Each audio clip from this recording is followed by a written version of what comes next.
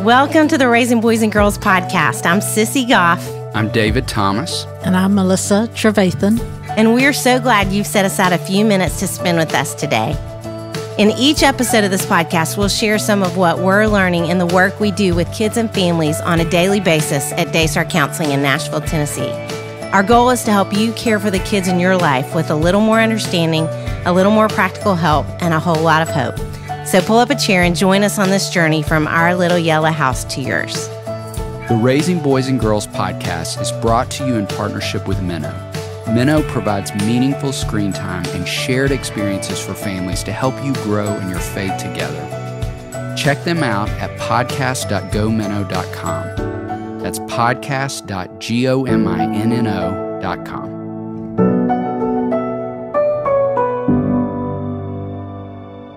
We are so humbled and honored to share this conversation with you.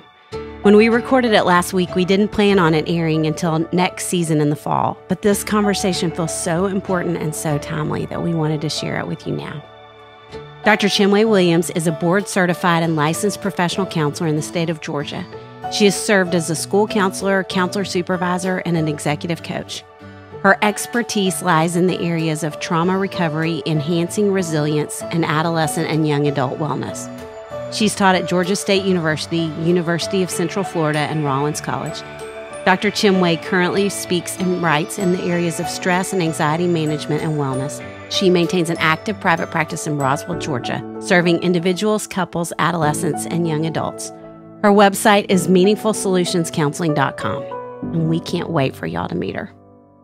So it was probably, a year and a half ago when the pandemic had just gotten started that we were going to be speaking in an event, and we were told that we needed to have a conversation with someone before we ever did it so that we could be like-minded in our approach about kids and teenagers. And we had no idea when they said Chinwé Williams is going to be talking about the teenagers while y'all are talking about the kids. We want you to connect. We had no idea this friendship that would have been sparked through that. And this, the admiration we have for you, Chinwé, just is through the roof. We're so grateful for your voice. I feel like we use your voice a lot and say, will you speak to our folks? And just the truth that you share in such a gracious way, the mental health that you advocate for, the hope that you bring to the world is just a game changer. And so I think every time we get to partner with you on anything, we are delighted in every way. And so it's especially fun for us to get to have you on the Raising Boys and Girls podcast today. It really is. I was even thinking when the event planners for that said to us, we think you're really going to be like-minded automatically. And we were like, oh my goodness, like-minded, like-hearted. We want to be best friends with you. Will you move to Nashville? It just spun out from there, didn't it? Okay, and you know what that just made me remember? So I don't know if you remember this, Chinwé, but I was turning 50 maybe a month after we talked, and you said, girl, you need to have a virtual dance party. And immediately I thought, I love her. We're going to be great friends. There have been so many different points of connection, right? Yes. I just love you guys, and I just feel so honored to be a part of anything that you guys are doing. And we have been connected in different ways through North Point, the Parents Summit, and Orange, and now this. And so I'm so grateful. Thank you for asking me to join you today. Oh, it's our honor to have you be a part of this absolutely time. is. And to even begin by asking you the question of what do you think is different in this world, in this time right now for kids and families? In the work that I do, so I have a practice, as the two of you know, in Roswell, Georgia, which is right outside of Atlanta. And I see individuals, I see families. I was a former high school counselor, so I have a lot of high schoolers on my caseload. And my high schoolers are now in college. I have young adult professionals. And I think across the board, things just have ramped up. And I think the low-hanging fruit, of course, is technology. So that's what many people point to. And I think that that's made a huge difference in our lives, good and not so good. And I think just in the past year related to technology, I think people are stressed. And you would think that, especially in the beginning part of the pandemic, we're slowing down. So many of us are in lockdown. So many of us are doing remote schooling, remote learning. Not everybody across the board, across the nation, but many of us were at some point. And you would think that there would be a sense of calm. And I think for some kids, and Sissy and David, I'm sure you've seen this too, especially with those who have high anxiety in the beginning, it sort of felt great for them. And people were like, yay, like now you understand where I've been all this time. But soon thereafter, most of the folks on my caseload really experienced heightened anxiety because of everything just being so different, so uncertain, so unfamiliar. And of course, we know that that breeds more and more anxiety. So that's sort of like in general what I've noticed in the past year. I think in addition to that, what feels different in modern times is probably due to technology, but that's certainly not the only reason. I think there's less compassion. I believe in my heart that there's less empathy, and compassion and empathy aren't the same thing. I think in order to have compassion, you have to have empathy. And with the lack of connection, that face-to-face connection with this past year, but even prior to that, I feel like that's been the biggest difference, is that we're living busy lives, like pedal to the metal. We're go, go, go. It's like a rat race for the parents and for us and for the kids with all of their extracurriculars and their expectations and, just all the obligations. And then being able to see other people doing different things, via social media. I think that increases the pressure that kids and adults alike face. So that's what I think is happening. There is the pressure cooker, because of all the modern things that we have going on. And in addition to that, especially this past year with the stress that we've been under, there's been, I think, a lack of compassion and empathy. Yes, so agree with that. And I love how you combined those two and said they play into each other. And that may pertain to what you would say. So if you had to go back to kind of a vintage value that you really want kids to get these days, to go back to, what would you say it would be?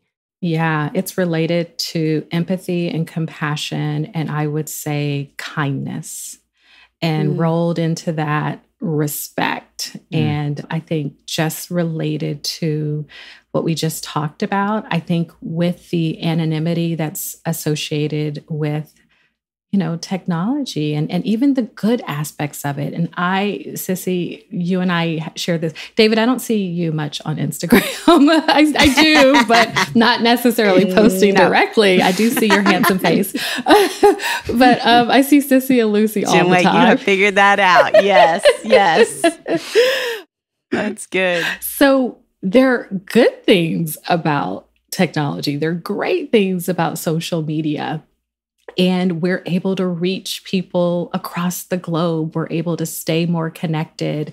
We're able to highlight what I love is mental health. I'm a mental health advocate. And so I want people to get connected to the support and resources that are available to them. So we're chipping away at that stigma. So I think social media allows for that. But David, you could probably speak to this more than Sissy and I.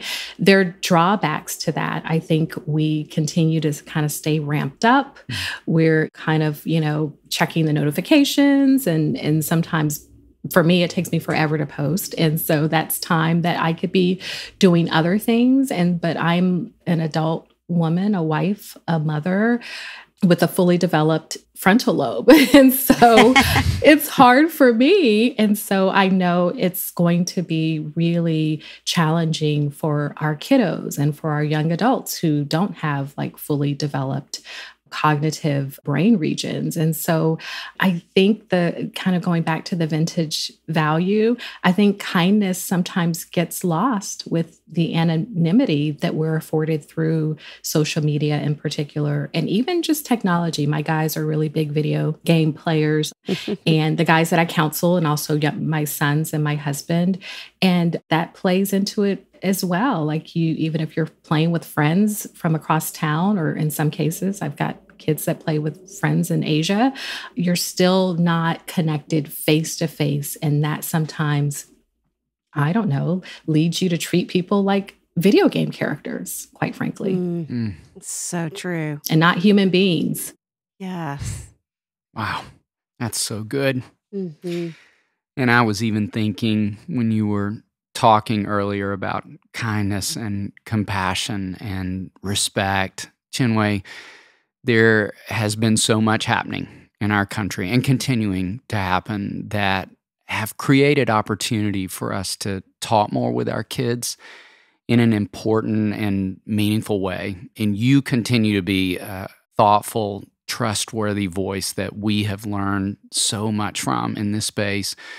Would you talk some about things you want every parent to communicate or do with their kids in response to the racial division in our country? Yeah, absolutely. And thank you so much to the both of you for really opening up your platform last summer for this conversation. And this is where I'm just going to be as open as I know how to be. And Sissy and I Please do. Connected a couple of days ago because I've been in prayer, and I often am, because this is still not natural to me. Like, doing, podcasts and talks and media, I'm getting more reps. But I often ask the Lord, well, what am I supposed to say? What do you want me to say? And what is this about? And I know it's not about me. It's about you, and it's about your kingdom. And so I was doing that, and I was taking a walk, and I was praying, and I was like, okay, Lord, I've got Sissy and David's podcast coming up. What do you want me to say? And of course, in light of the shooting death of another African-American by law enforcement, that was like the first thing that popped in my mind. And I was like, okay, Lord, now how do you want me to convey my thoughts? And I didn't get anything immediately, to be honest with you. And then I came home, made myself a cup of coffee, opened up Instagram, and I saw a message by a minister who is also a businesswoman, who's also a powerhouse. Her name is Nona, and she just posted a heartfelt message to mothers, basically sharing her fears and her concerns and her sadness and her heartbreak. And I was in tears, because honestly, that's what I was wrestling with. And I was like, God, it feels too personal. It doesn't feel professional. It doesn't feel like what I should be doing, but is this what I should be doing? And I got confirmation. And so that is what I really want to share with parents. And maybe if we had this recording on another day, I'd be talking about something completely different. We are so grateful for you to talk about this. Yes. Thank you. I'm heartbroken. Let me just start with that, because as counselors, that's what we ask of our clients, is to tap into that emotion. And we talk a lot about emotional intelligence, and we talk a lot about resilience and connection. But it starts with recognizing what's inside of you and where you are. And I'm heartbroken. And I come to this topic as a reluctant sort of soldier in this space. I'll be honest with you. I was doing a trauma workshop, and I was promoting it last summer. And it was just about how to work with trauma, everyday trauma, moving, divorce, separation, bullying. And then Ahmaud Arbery was murdered. And I was like, oh my gosh. And then I was like, well, let me just go back to what I was doing. And then George Floyd was murdered. And it was very, very clear to me that the trauma that I needed to be talking about in this season has to do with racial trauma. And so that is the answer to your question, David, is the first thing that I would want parents to know, even before they begin to lean into these really hard conversations, is that racism is traumatic. Yes. And the three of us are familiar with the DSM, which is sort of our diagnostic. I've heard professors call it the diagnostic Bible of mental health disorders. So it's a classification system. We're familiar with all of the disorders that are in there. Racial trauma happens to not be in there. But there's been so much research anecdotally and scientifically that tells us that when people are not just experiencing direct discrimination and oppression and being made to feel that their skin color, which they have no control over, is bad or defective or wrong, over time, that has an impact. And it's similar, what we're noticing now through research that's been done now for a decade. The impact is similar to what we see coming from combat veterans, being hypervigilant. So all of the anxiety stuff that the three of us know so well shows up when kids and adults experience racism. And again, not just directly, but also indirectly through social media, through rhetoric, just talk or imagery that leads you to believe that you're not okay as you are. And as believers, we know that that is not what God says. That's not what God says at all. We are all made in His likeness. And this is hurting. This issue is hurting kids. And because we're home, because of the pandemic, we were home a lot more and not, didn't have school, at least in a building, and had a lot more time. This issue has been on the forefront. And so I just want parents to know that it impacts all kids, and especially kids of color, when they're hearing things that make them believe that they're not okay. So true. That's the first thing, that it is a psychological issue. And Sissy and David, I don't know if you guys know this, but probably about a year ago, the American Pediatric Association, and I wish I had the statement in front of me, I don't, but they issued a statement, and it was groundbreaking. They'd never done it before, pretty much saying that issues of race and discrimination and oppression are deeply negatively impactful to kids, just as anything else, not having proper nutrition, not getting enough exercise, bullying, or, God forbid, molesting. All of these things are bad for kids. And so is racism. Yeah. Yes. Well, we sure all see evidence of it. Yes. In our offices. Yeah. Absolutely. So, Chinwe, along those lines, I'm curious from a practical sense, two things. What do you feel like parents can do? Like, what can parents be communicating?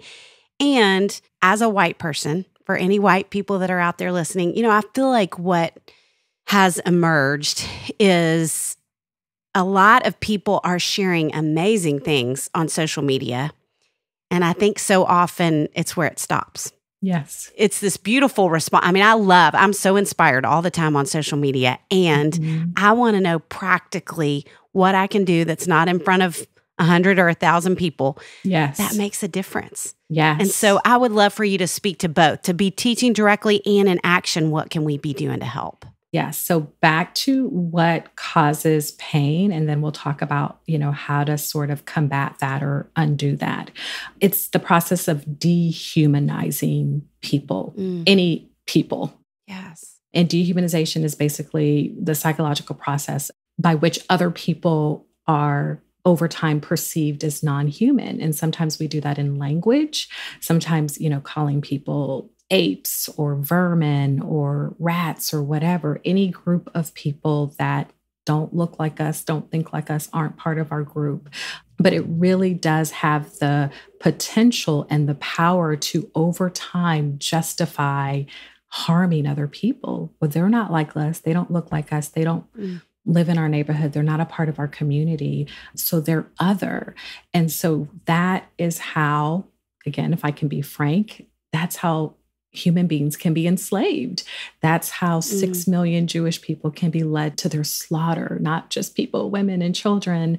And then we know what's been happening with our Asian brothers and sisters. So I think that's important for parents to know, that that's where it starts, is when we don't consider our brothers and sisters human. So then the antidote, or the practical takeaway from that, is, how can we humanize people, right? How do we humanize people? So going back to compassion, we can't have compassion unless we have empathy. Empathy is the first step of compassion. So being able to put yourself in someone else's shoes, even if they look completely different from you, even if they worship differently from you, even if they vote differently from you, how can you, as a fellow human, say that is a human? That's a human being, and that is my brother and sister.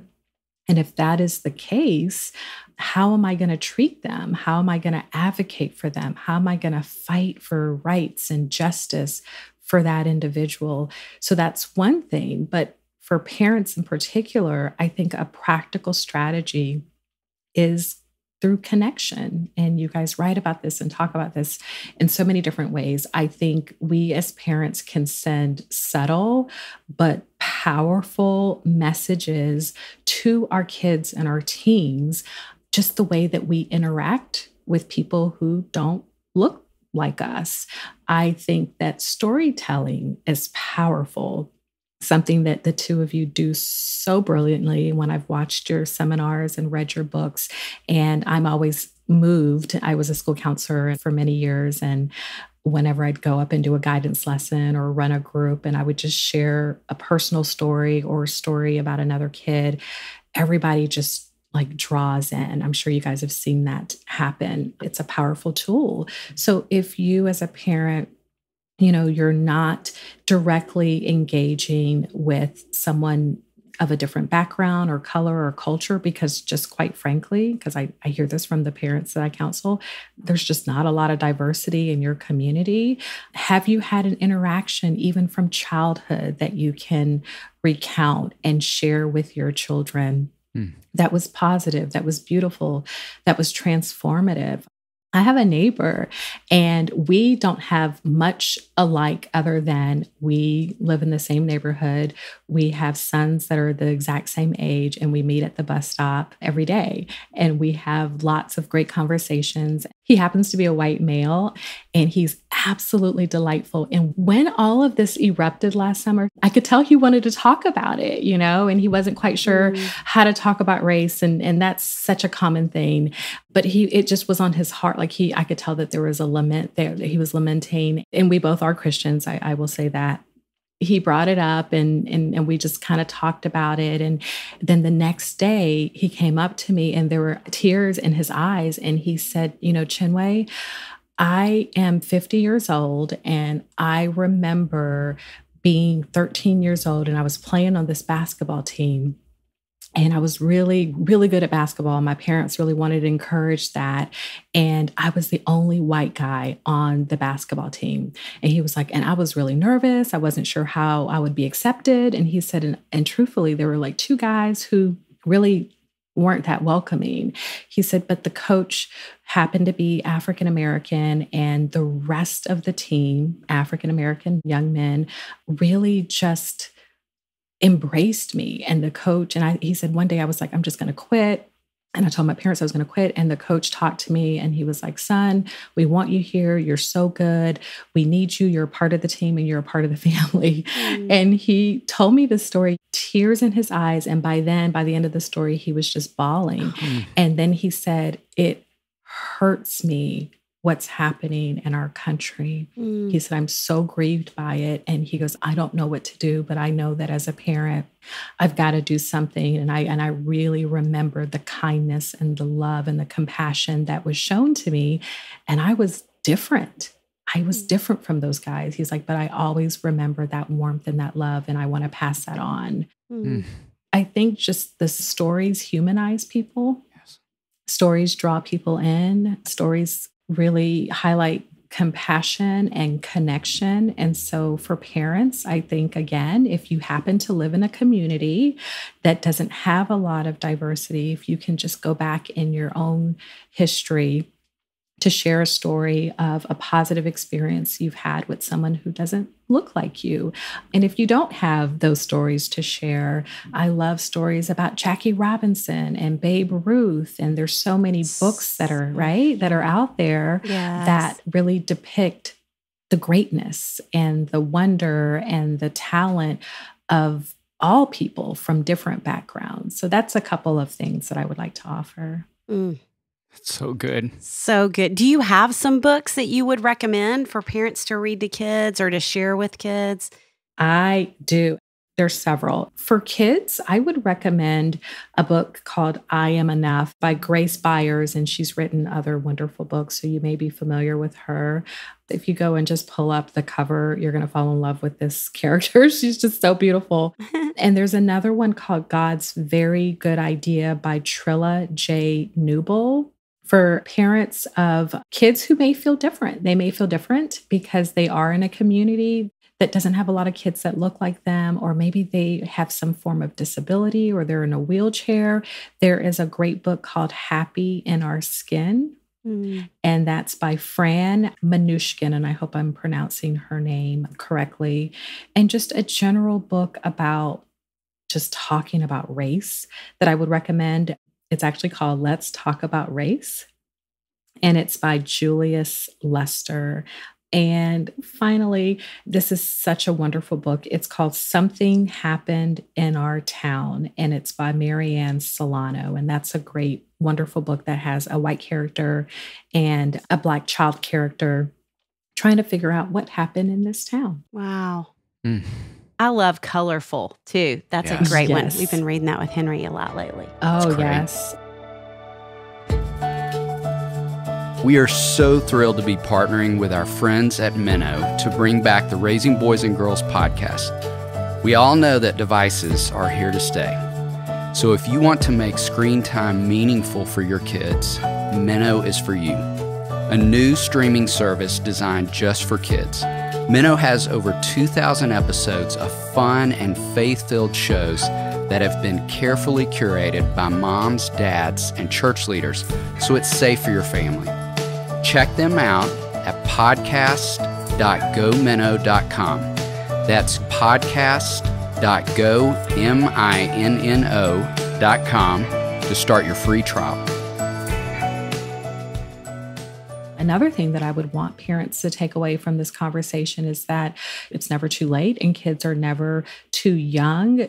It doesn't have to be a history lesson about race and discrimination in this country. It can just be books about kids of all races, all backgrounds, having fun. So you're then just exposing your child to kids of different backgrounds. And what's interesting about my practice, and I only figured this out this past year, Sissy and David, is that I serve 50% white families, white clients, and 50% Black families and Black clients. And I just love that God has put me in this unique position. So cool. Yes, I think so too. I'm having all sorts of interesting conversations, and what my white families often say to me, because they know that there's like an open floor to talk about hard things, including, racism.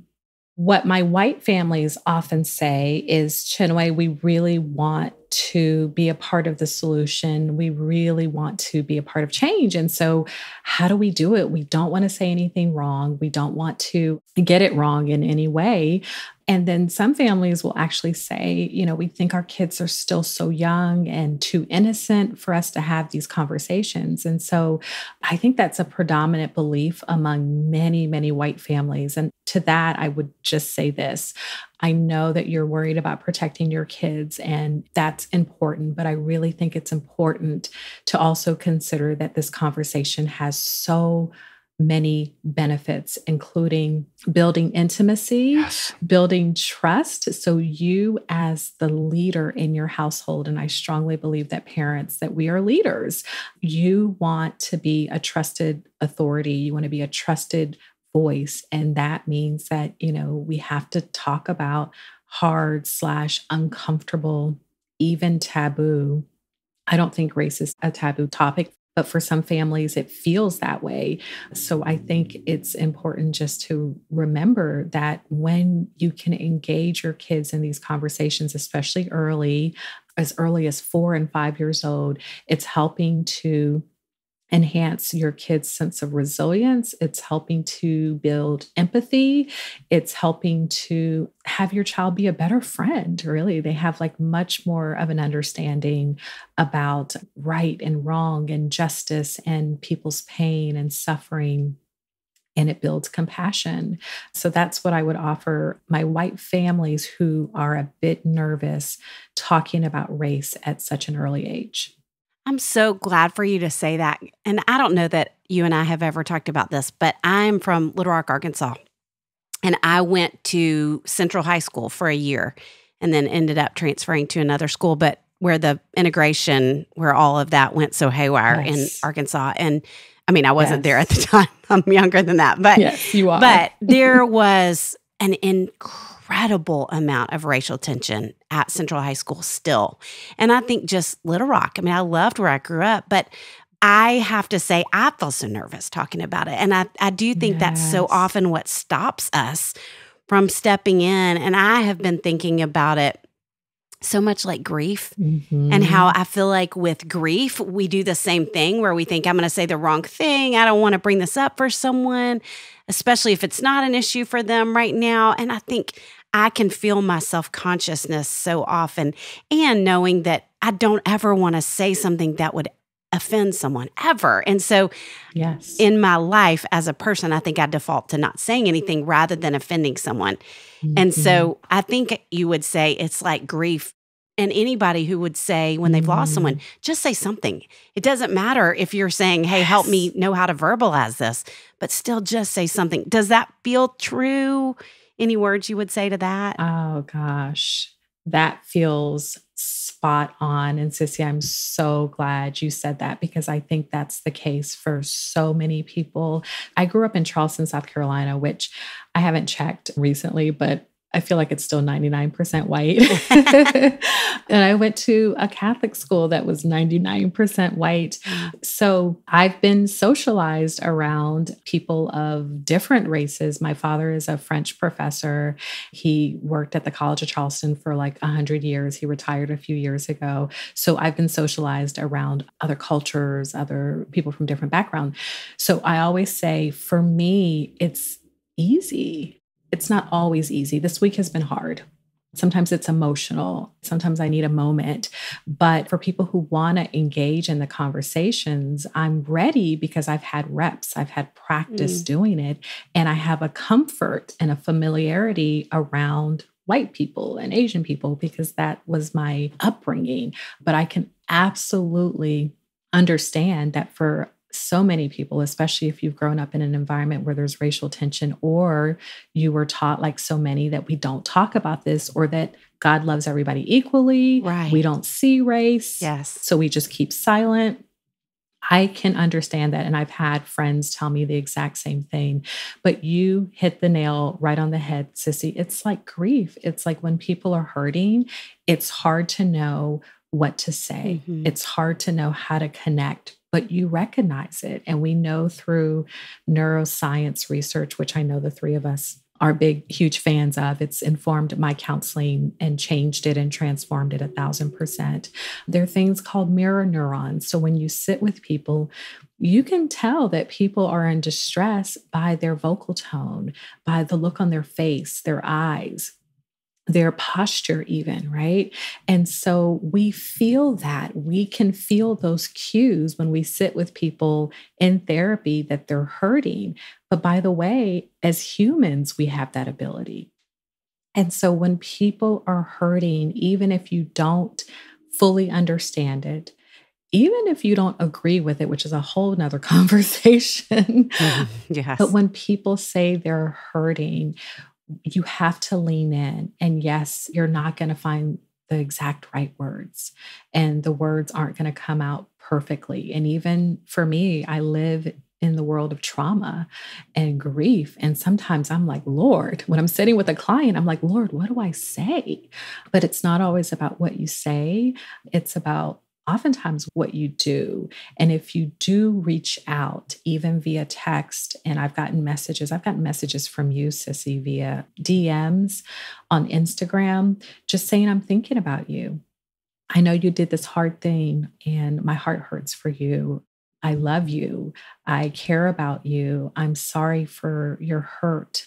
I have friends from the Asian American community, and what we know happened here in Atlanta just a few weeks ago was so devastating. And I've talked to them and I've asked them what's been helpful. And they said, people don't fully know or understand or know all the details of this.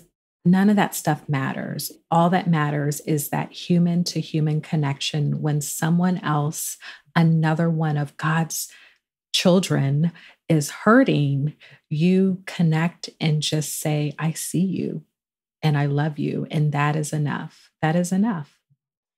I just keep saying in my head, yes, I yes, know, me yes, too, yes, yes. me too. And you need to be very careful saying a whole other conversation around the two of us because we'd like to have 100 other conversations we with would. you. Yes. We'd keep you on all day. I would love it. I'd love to ask you another question if we could. You talked about your kids a few minutes ago, mentioned them, and would love if you would just tell us a little bit about your kids and something, Chinwe, that you would say they are teaching you in this season.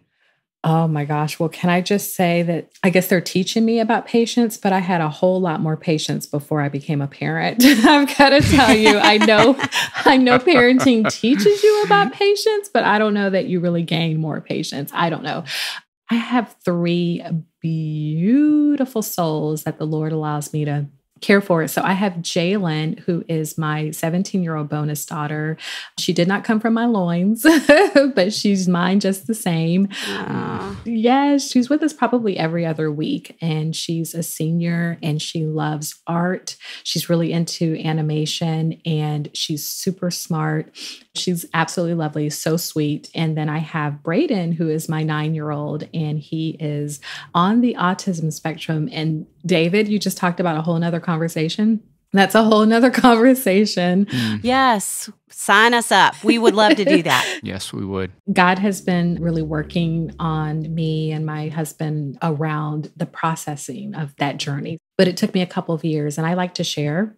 I'm pretty much an open book, but I got to tell you, when we got that diagnosis when he was 3 years old, it took me a couple of years to share. And I had people wanting me to blog and talk about it and do seminars. I was like, I'm not ready yet, but we have come a long way. He is brilliant. He is kind-hearted. He is thoughtful. If you ever follow me on Instagram, you know that he does not love taking pictures. So he's the one that's sort of making a face or like, okay, mommy, you said one more. You said one more. But he's so awesome. And then Noah, who's 6, and he is in kindergarten, and he is my rambunctious, considerate, amazing, loving, affectionate kid. And what they've been teaching me, especially in this season, is how to let things go. Basically, what we know about most kids, especially in the early ages and stages, this has been my experience. I don't know if you guys would agree with this. Kids are really good about letting things go. If we as parents upset them or get on their nerves or even offer a consequence, they're going to be mad in the moment. But that very next day, it's like it didn't happen. Teenagers, that's a little different. But but the little ones, they just hug you and love you. And they're like, that's done. That's done. That was yesterday. And even with their friends on the playground or the soccer field, my kid plays soccer, they get into a tiff with their buddy, and 5 minutes later, they're over it and they're loving each other. And I see that in my kids. I'll wake up in the morning after one of them had a consequence, and I'm thinking, okay, Lord, let me let them know that that was yesterday and today's a new day and we're starting over. And they're doing it. Like, I don't even have to do anything. They wake up, we love you, mommy. And, what's for breakfast? And today's a whole new day. I think that there's so many takeaways from that, just depending on where you are in your life and the stage you are in terms of parenting. Offer yourself a lot of compassion, especially now, especially with the stress of the change and the new normal and all the transitions that we've experienced. Let things go. Let things go. Every day, the Lord offers us a fresh new anointing. Every day is a brand new day to just do the very best that you can. Maya Angelou, I believe, said, when you don't know better, you kind of do what you do. But when you know better, you do better, right? And so every single day we're learning and we're trying to do better. And that's what my kids teach me, that I don't have to hold on to something. If I made a parenting mistake, if I lost my temper. I love that. Okay, Chinwe, so if you had to kind of back up and get big picture, what would you say are 2 or 3 of your guiding principles as a parent? Maybe it's dancing, because you were dancing in the background. That was fun. Dance parties. Yeah, dancing, because I'm a big fan of fun. So here's the odd thing. Maybe you guys get this too, but I live in the world of trauma, grief, and pain, but I like to laugh and I like to have fun. And in my sessions, I always point my clients towards hope, right? There's always hope. So that's who I am. I'm a glass half full type of person. So I have a ton of optimism. And that's really what I think is one of my guiding principles as a parent. We have to have fun. Do you guys remember that old school saying, something to the effect of, all work and no play makes Jack a dull boy? Yes. But that's a guiding principle for me. It's like, no matter what's going on, global pandemic, stress. We lost my mother-in-law last year. There are tons of loss. Sorry. Thank you so much. And I'm so sorry for you lost your grandmother, Sissy, right? Not too long ago. Thank you, Chinwe. So blessings to you and your family. Loss is hard. Life is hard. But if we're on this side of heaven, it's a blessing and we have to enjoy every single moment. So that's a guiding principle for me, is cherish each moment, inject fun as often as you can, and you don't have to spend a whole lot of money to do it. So that's it. Cherish every moment, inject fun wherever you can. And what my kids have taught me is a guiding principle that every day offers a fresh new anointing. Thank you, Jesus. And we can always start over. We can always push the reset button, and we shouldn't beat ourselves up as parents because we're thinking about it. They're not thinking about it. They just want to be loved and loved some more. So good. Everyone listening who had not yet had an opportunity to discover this amazing human being is now understanding why we said all the things we said on the front side of this podcast and how excited we have been to have your voice as a part of this time. And I just am listening and learning, as I feel like I do every time I intersect with you. As always, you have such a thoughtful voice, and things almost fell perfectly in place recently. We were in Atlanta doing a filming. We were so excited we were going to be near you, and we had dreamed about... We'd already talked about the restaurant we were going to. We wanted to go to one of our favorite places, Superica, with one of our favorite new people, you. And we just had been talking about, we were so excited. And then we discovered you were traveling in that time. Speaking. It was just too good to be true. But we're going to hold on to the hope that that's going to still happen at some point in your city or our city. And when it does, we'd love to know, what kind of taco are you going to order when we get to share that dream meal together? So yes, I was really looking forward to it. I was like, can we talk about race? That's fine, but let's talk about tacos. So I have like 2 that are my favorites. So, and I think it sort of speaks to like different sides or both sides of my personality. So I love shrimp tacos from like a nice restaurant. I'm a fan of shrimp tacos with the coleslaw and all the things. Sometimes like they have like cilantro sauce or something that goes with it. It's so yummy. And so that's like a soft shell taco, right? But honestly, I was at Taco Bell yesterday with my kids and I got like the Dorito taco for the very first time. My mouth is watering still. Really? I've never had that. So we got to go. Wow. So good. When's the last time you've been to Taco Bell? It's been a little bit. But we love Taco Bell. If any Taco Bell execs are listening, we like Taco Bell. Right? Sponsorship. Yes. So it was so surprisingly delicious. So there you go. Those are my 2 favorites. That is awesome. Chinwe, so we feel confident that every person who listens to this podcast is going to want to find you. I learn from your Instagram daily. and just glean great truth all the time. Where are the best places for them to find you and get to learn more about what you're doing? I think I'm probably on all of the accounts, but the one that I'm primarily on is Instagram, and it's Dr.Chinwé Williams, and that's ChinweWilliams. I do have a website, meaningfulsolutionscounseling.com. Again, meaningfulsolutionscounseling.com. And we're waiting for your first book. We can't wait. Oh, can I mention it? Yes, you can. Okay, Please I didn't know that was real.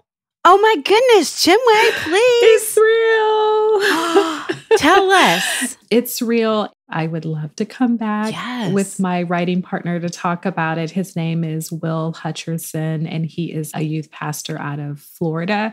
He's an amazing human being, and we are writing a book about how to heal despair in kids and teens. And it's a book for parents and also ministry leaders and really anybody who loves young people but feels completely helpless in how to help, because let's face it, you guys know this, you're jam-packed full, I'm jam-packed full, and counselors right now are full, and we just want to equip parents and leaders and people who love kids and teens with strategies on how to connect with young people who are experiencing despair. So that's coming out in August, and we're super excited about it. Okay, tell us the title. Where can they find it?